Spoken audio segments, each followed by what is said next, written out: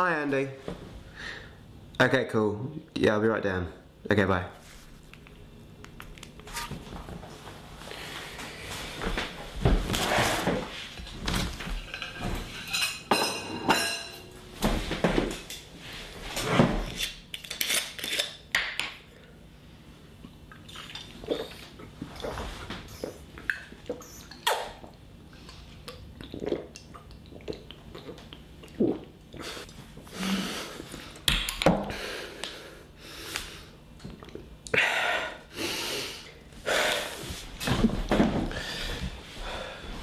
It's Tuesday morning, 6:45, which actually is actually a lie-in for us. We usually get picked up at 5:45. Just leaving our flat. Just say good morning, Jay. Morning. Did you have a good night's sleep? No, I did not. What dreams? And dreams? Sort of mixture of stuff. Yep. What? Any sort of sexual shit? I did actually. Yeah, I had really dirty. Yeah. I had like a dream within a dream, but the dream within a dream was like a sex dream, and then the dream was me telling people about the sex dream. Oh.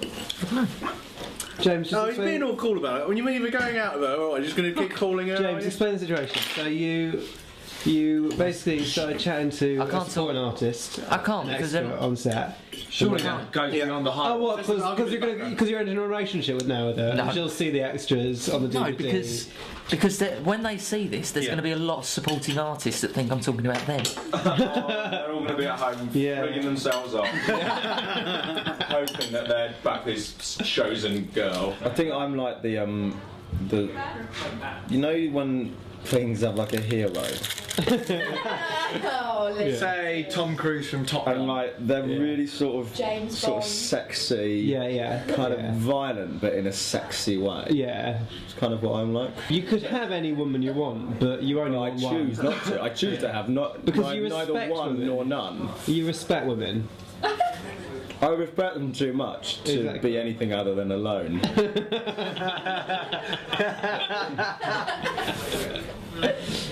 Blake's lost his voice, which is a problem obviously because playing a character in a TV show involves talking a little bit. You have to say some words. So Blake, how's it going? How are you getting around it? What? I can't hear you, Blake. Sorry, mate. That's it. I don't feel like we've ever properly addressed the issue of Blake, who's now been on mute for the last 2 days.